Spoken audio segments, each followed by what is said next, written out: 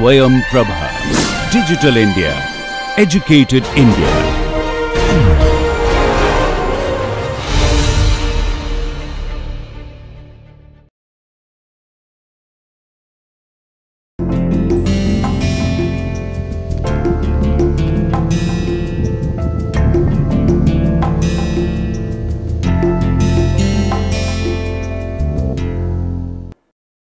Yesterday we were speaking about the Ormezo condition plus this additional curvature condition here, which is called the which combined with this Ormezo is called Wolff condition. Now the question is that it is very important that we have a much better geometric understanding of this Wolff condition, and how does it avoid this short step length. And once it is done, we will show that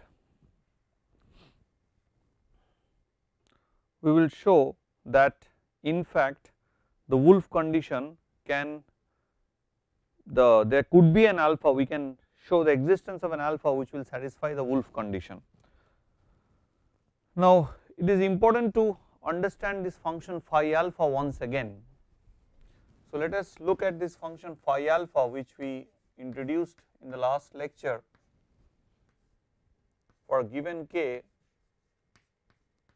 Of course, this phi alpha you can say phi k alpha also does not matter, but okay, let us just give phi alpha for the time being. We know that we are analyzing things at the kth iteration, and this is the descent direction. Now what happens if I put alpha equal to 0?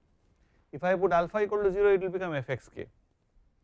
Now you know that f of x k is not the minimizer, now which means in the neighborhood, around the neighborhood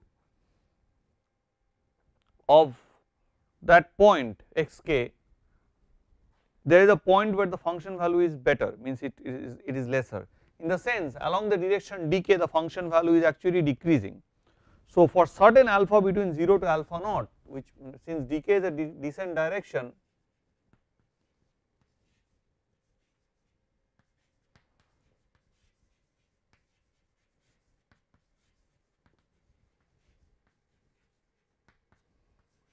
for all alpha element of some alpha naught, I know that f of x k plus alpha dk is strictly less than f of x k. So this would allow us to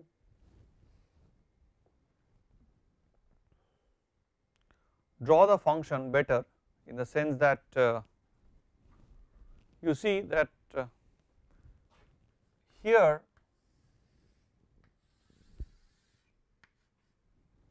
so if this is my f of x k, so this is alpha and this is my phi alpha. So up to certain threshold alpha naught here, my function value is decreasing, is less than this f of x k. Then of course after that it can increase and then it can decrease and whatever. So this is my phi alpha, but the threshold alpha naught, till this threshold alpha naught it decreases.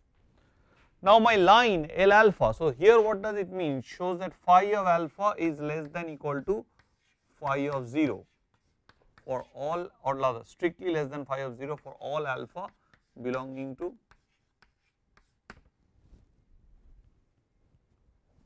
between 0 and alpha naught, could be equal to alpha naught, but okay. So phi alpha is a continuous function because this f is continuous, because of function f is differentiable. Now this line L alpha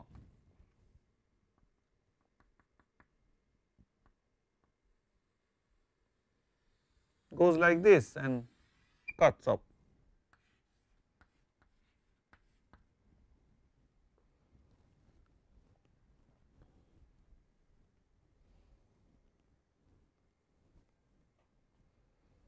So what happens is, you might question, okay, whether L alpha is below this. Okay, L alpha could be like this also. It depends on the type of slope you take. If you take a moderate slope here, the line L alpha, which you know is nothing but f of x k plus C1 times alpha into grad f x k into dk, inner product dk. So, if you take a proper slope, a proper modulation of C1, then for a large chunk the L alpha line lies above this graph, and that is a crucial fact. So, you can say, okay, this is my acceptable alpha naught, this is my acceptable alphas. Now, what the curvature condition does is the following. If you look at phi alpha, curvature condition is the second condition. So, curvature condition plus Hermitier condition gives you the Wolff condition. So, if you look at phi alpha here, so this phi alpha is this function again f of x k plus alpha dk. So, now let us do one thing, I take a derivative of this because it is a function. This derivative, if you compute out very carefully, is by applying chain rule. So, first the gradient of this into the derivative of this, which is nothing but dk. So, it is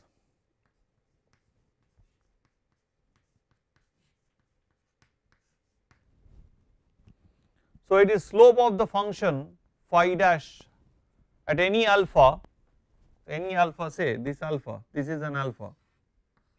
So, this is nothing but phi dash alpha, the slope of this function, slope of this line is phi dash alpha, right.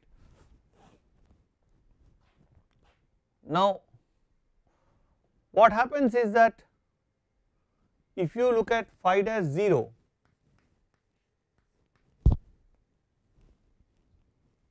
if you look at phi dash 0, then phi dash 0 is nothing but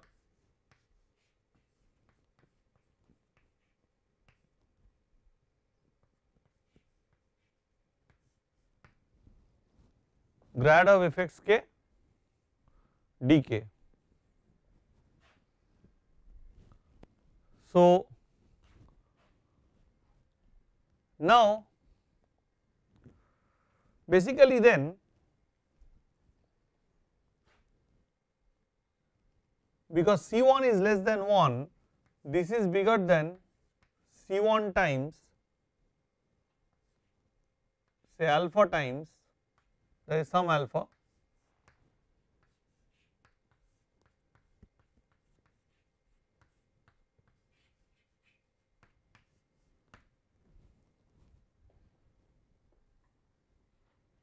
sorry, I would rather say this C1 into. So, the slope of this, now the slope of L dash, what is the slope of L dash alpha? What is that? What is L dash alpha? L dash alpha is nothing but C1 into grad f x k dk. It does not matter what is the alpha. So, L dash 0 is also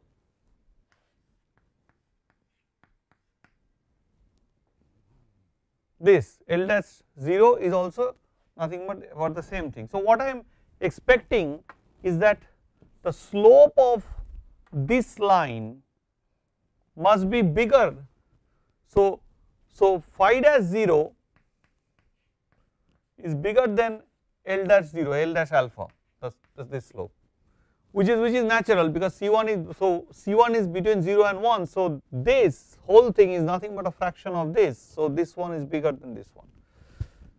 Now, you can say, okay, these are all negative, bigger than this one in this sense. Sorry, I make a mistake, fraction of this one. So, because sorry, I made a mistake, this is negative, this is negative. So, now you take a fraction. So, fraction of the whole thing. So, it is minus 1, you take minus half. So, minus half would become bigger than minus 1. So, this slope has to be smaller. So, this slope has to be smaller means what? I made a mistake here, it had to be less than equal to. Those who had recorded greater than equal to, please change it. This is not positive, this is negative, this decay is a descent direction. So, this slope has to be smaller means what? That the angle, so this is less negative and this is more negative. More negative means what? So, this is an obtuse angle, this is the slope, okay, which is the negative slope, and I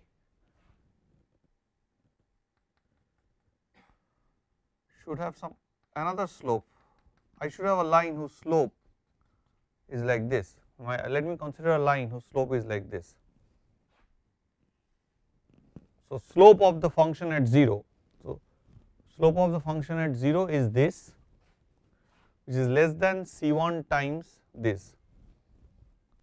So, when the obtuse angle is more, the tangent would be lesser, and so here the tangent. So, here this slope, this one, that is for slope at phi dash 0, can be viewed as a slope of a line.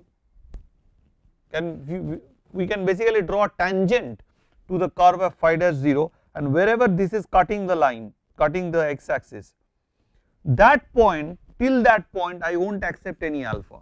So, beyond this, for all alphas, this whatever slope you are taking,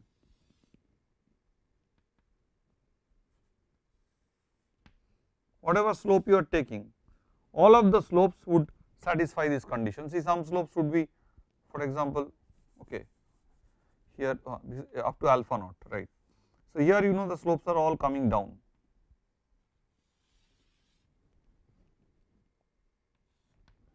So, this particular slope has to be, for all this, from starting point from here, the slope, this slope is always less than this slope, which means that find an alpha. So, corresponding to this alpha on the curve,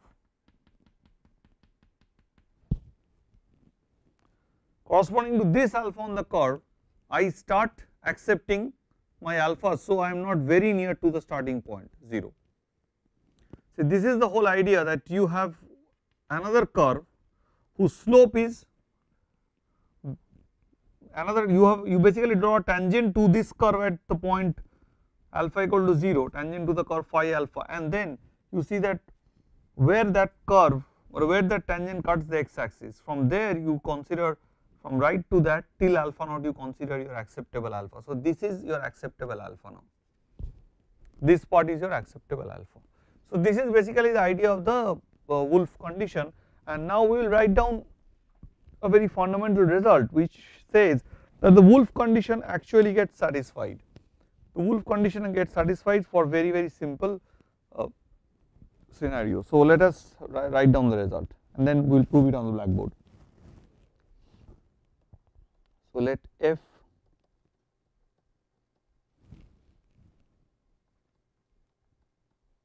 be a function from Rn to R is continuously differentiable, which means smooth.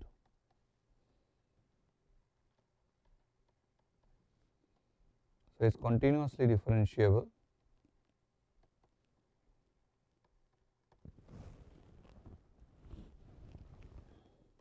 let dk be the direction of descent at xk.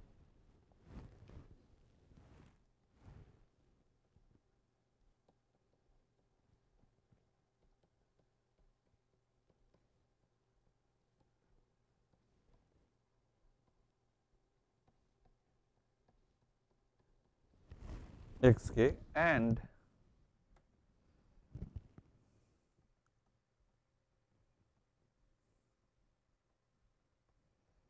assume that f is bounded below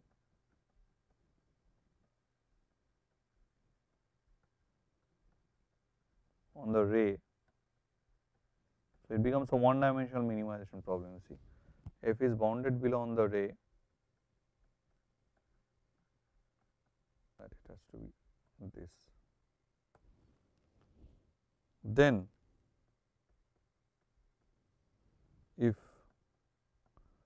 we have this constants, fix some constant, there exists, then if this happens, there exists intervals of step length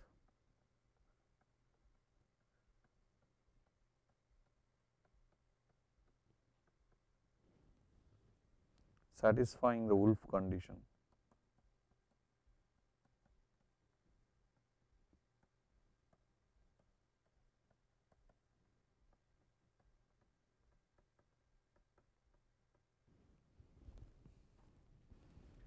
So, this is something you need to really remember. It is not that you need to be very bothered about it, but it is good to have an idea of the proof, so that you get into the habit of knowing that even in this issues of numerical optimization, we have to be really careful of taking care of the mathematics. Whatever statement we make, we need to prove it. Even if you are making these sort of approximations with Wolf conditions etc., and Armizo condition trying to find alpha approximately, it is imperative on us that our alpha, that whatever we want, such an alpha exists. So, when we run the algorithm, we are sure that if you are doing such an operation, this operation would actually give me something. Okay, so now we will go for the proof. Now you see what happens is that just after alpha equal to 0, that is x equal to xk, the function value decreases quite sharply, because that is what would happen till an interval alpha naught, and then it starts increasing a bit and goes up. And you know this line L alpha, this is unbounded below, because if you take the line L alpha,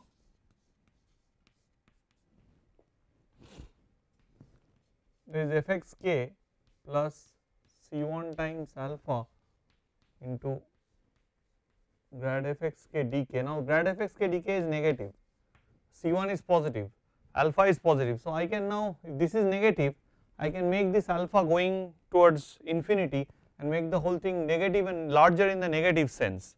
So, this value will keep on dropping, keep on dropping, keep on dropping, but it will not have a bound. Now f is assumed to have a bound. So, basically now this line L alpha at the very beginning, because what would happen is I can always have an alpha. So, for till alpha naught, so here, so till alpha naught the function values are decreasing. So, f of x k plus alpha dk is strictly minus fx naught, fx k is strictly less than 0. So, these are fixed for a given alpha. So, if alpha is between 0 and alpha naught by looking at this diagram, then this difference is strictly less than 0. So, it is some number, some k, some. Now, I can multiply this grad fx by this alpha part and multiply by a chosen c1 between 0 and 1, so that I can make this. So, this number, this alpha k can be made to be less than c1 into,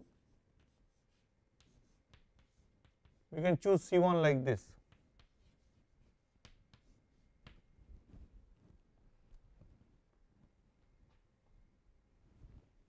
Right, we can always choose c1 like this, because this is approximately this value, because by Taylor's theorem, what would happen is, by Taylor's theorem you can write this as nothing but, or by the very basic definition of differentiability, you can write this as small o of alpha.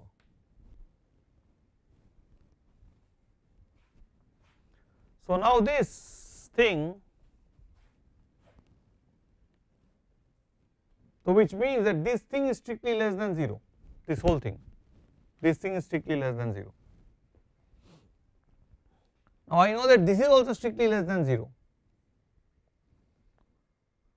Now, what I can do for alpha very small, I can now, if I divide by alpha, I will have f of xk plus alpha dk minus f of xk divided by alpha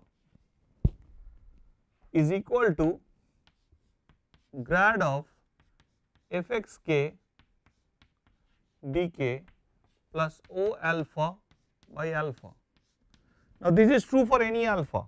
If I make the alpha very small, I can make this thing very small, and this will be, this negative part will overrun this even if it is positive. So, this will basically become negative. Now, what I can do, this is, of course, I can make the whole thing to be less than some C1 between 0 and 1. This is of course true. So, this whole thing is negative, this is less than a fraction of this. So, fraction of this is bigger than, I can take a C1 in such a way that this whole thing is less than a fraction of this, because this will become very, very small. So, this will dominate, and hence this can be made to be less than a fraction of this, which would be bigger in the negative sense, which will be more near 0. So, then what happens is that, so for alpha, for all alpha between 0 and alpha naught at least, right, I can have f of xk plus alpha dk less than equal to f of xk plus c1 into alpha times grad fxk dk. So, I meet the Armizo condition. Now, you see I have said that up to alpha naught till alpha naught, this point my Armizo conditions are met. So, maybe I take some alpha here,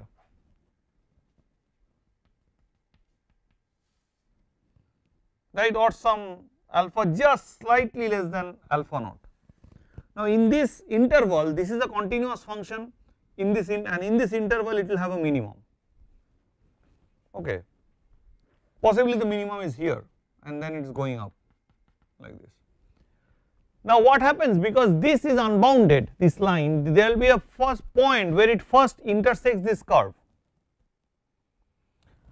So, now I can find a band of alpha, right. So, here it will intersect this curve. So, if you observe from the geometrical picture that all the curve now is lying below this line. So, from this alpha star where it intersects, I will have the sufficient decrease condition holding. So, that is, so if alpha dash or alpha star, if alpha star is the first point or is the first point of intersection,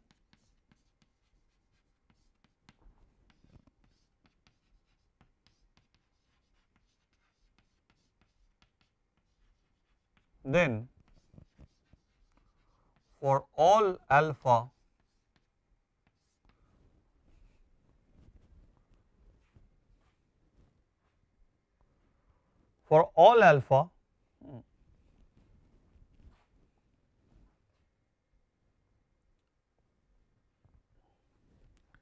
between alpha and alpha star, basically, so for all these function values are less than f of xk. So, here was my f of xk value. Here what would happen is that in this particular picture, starting from alpha dash, all the function values are basically less than f xk. F xk is here. All the function values are less than f xk. So, you know that what happens is this thing comes down after f xk in a neighborhood and then it starts rising up. The function value comes down, which takes the minimum value in this certain interval, and then it starts rising up where it comes and hits this curve, that is, it becomes equal. So, then at that point what we would have is that f of xk plus alpha double dash alpha star dk is f of xk plus alpha c1 and alpha star f of xk into dk.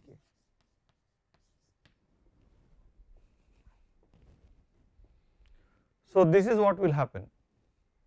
So, you see we have found the Armizo condition. So, this alpha star at which it intersects, for all alpha star which is less, for all alpha element of alpha star, for alpha star we would have this. So, for all alpha element less than alpha star we would basically have this, that is what you can see from the diagram.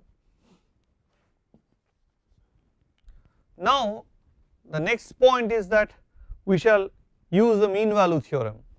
So, let us do that here in this thing, is that Now you have got this alpha star, so let us use f of the mean value theorem. Alpha star times dk minus f of xk, this is equal to alpha star times grad of f of xk plus some alpha double dash dk, where this thing is lying between this point and this point, is a point inside lying in the interior of the line segment joining these 2 points.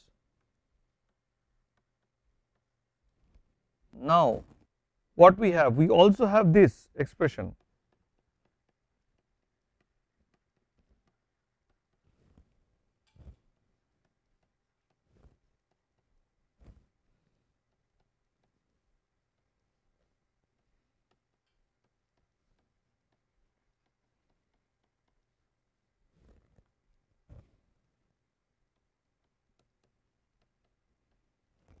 that was from there, because at this point alpha star, it comes and intersects the line comes and intersects the curve.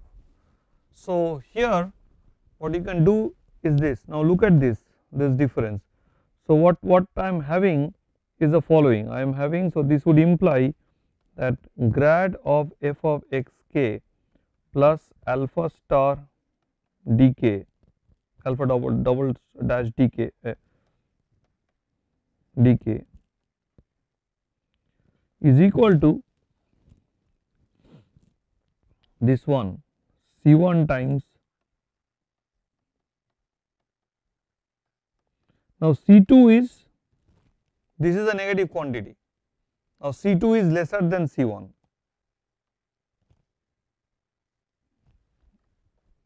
right. Now C2 is lying between, bigger than C1, C2 is lying between C1 and 1.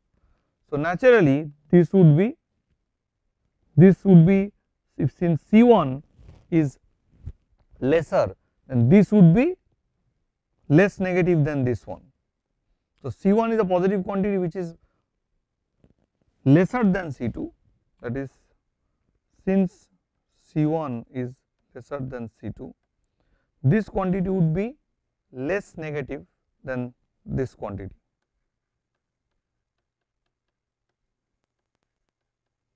So my alpha dash double dash is the required, so alpha double dash is actually lying between alpha star and 0.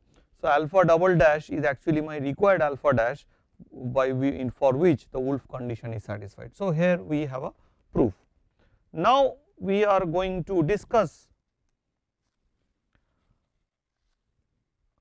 about how do I actually apply this sufficient decrease. So this sufficient decrease is done by a method called backtracking. So how do I choose my backtracking principle? So how do I choose my step length? By using backtracking principle. Now this is also called the Armizo principle due to the mathematician Armizo. So this is quite often applied in algorithms, and to get a result quite fast. So you choose alpha bar, some alpha bar greater than 0, and choose a row between 0 and 1, and C between 0 and 1, that is a C1 actually. Now initialize alpha with alpha bar, some alpha bar you have chosen. Now repeat until you have f of xk plus alpha dk. So until, so dk is a descent direction.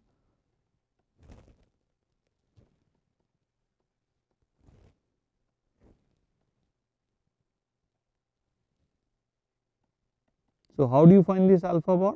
This is the following way. Let's see. So if you find an alpha, take an alpha, it's alpha bar, and you see that this condition is not met for a given, that for the chosen C, this condition is not met. What you do? So if this condition is not met, you reduce alpha by a certain amount, you take a fraction of alpha and say if it is alpha bar in the starting, so you take a fraction of alpha bar and put it to the new alpha and then check with the new alpha whether this condition is satisfied with this particular C. If it is not, and then go on basically doing. Then when such an alpha is found,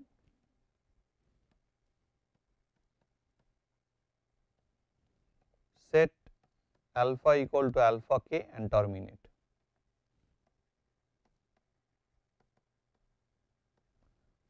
And then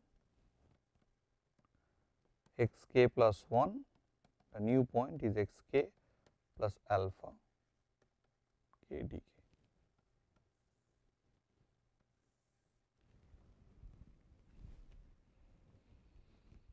Okay. So, this is what is done in actual practice. Now, let me give you one or two examples. For example, how would you find, let me take an example from the exercise of Nose et al. So, let us try to summarize what we have learned in this section on descent directions and finding the control step length, by which you control the movement from xk. So, you take a function of two variables, and the function of two variables here is x1 plus x2 square whole square, and we are taking at x, the point x as 1 0, and they are giving us a direction d minus 1 1. Now, the question is this d a direction of descent from this point 1 0. So, how do I first know that whether I need to have a descent? To have a descent, I first have to find the gradient of this function. So, the gradient of this function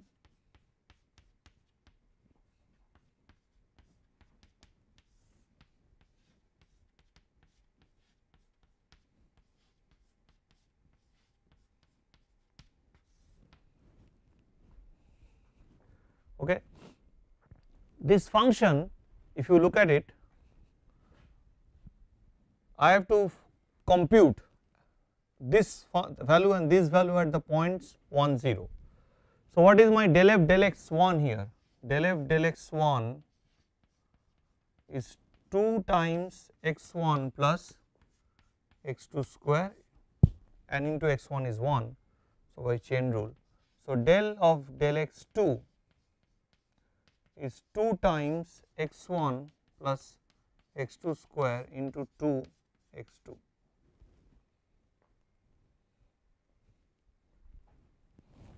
Now, if I put here, I compute the value at 1 0, that is I put x1 equal to 1 and x2 equal to 0, then what I get here is 2, and if I put x1 equal to 1 and x2 equal to 0, then what I get here is 0. So, this value at 1 0 is nothing but 2 0, and this is not equal to 0, and hence this point is not a point of local minimizer. So, this is not a critical point. So, then I have to move to a better point from 1 0. So, what I do to check that whether this is actually a gradient or not? To do this, I have to check this one. I have to see whether grad of fx into d, what is this value, which means I take the inner product del of del x1 into 1 plus into minus 1 plus del of del x2, both are obviously computed at the point 1 0 point 1 0 into 1. So, this computed at the point 1 0 is 2 into minus 1, this computed at the point 1 0 is 0, so 0 into 1. So, what I get is minus 2, which is strictly less than 0, showing that this is indeed a descent direction.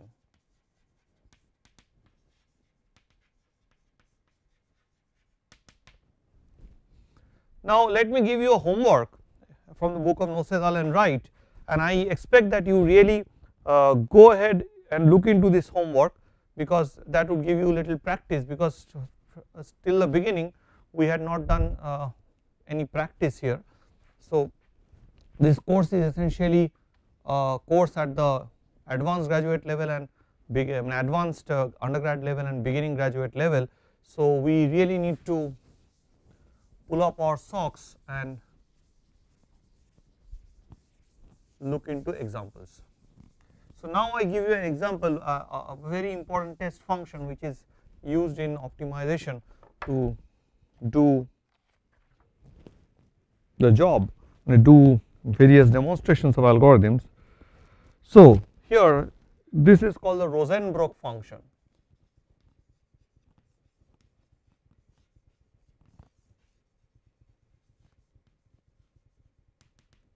Let me again show you the reference of the book that I am using here. The book called Numerical Optimization, and it is written by Nosedal and Wright. It is published by Springer, and it is now available in Indian edition. I have already mentioned it, but only minimizer of the problem. Can you show that? So, hence, can you show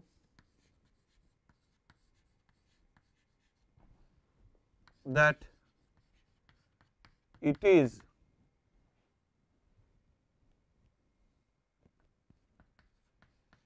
the only minimizer of the problem? So, I am giving a apostrophe here.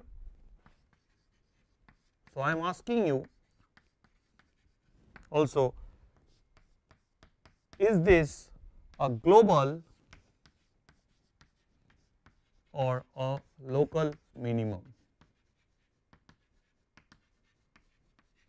Tomorrow we will start discussing the steepest descent method, and after we discuss steepest descent method, I will give you a solution of this problem. But I expect all of you to really have a look at this problem at home and try to do this problem. This is a very, very important function and has gives a lot of demonstrations when you study numerical algorithms. Now, what I want to ask you is the following. Function f(x) equal to norm of x square. X is in R2. So, f is a function from R2 to R, and my f of x1 x2 is equal to x1 square plus x2 square, which is norm x square. Now, let me write down an iterative algorithm to minimize it. That is, I am writing down some sort of iteration, that is how I go from xk to xk plus 1, right. Now, let me take kth iteration is of the form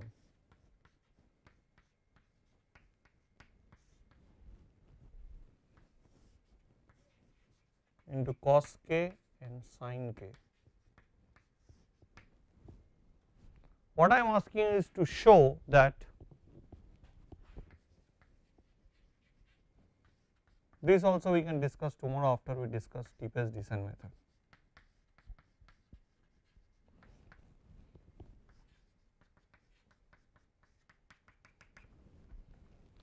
So, this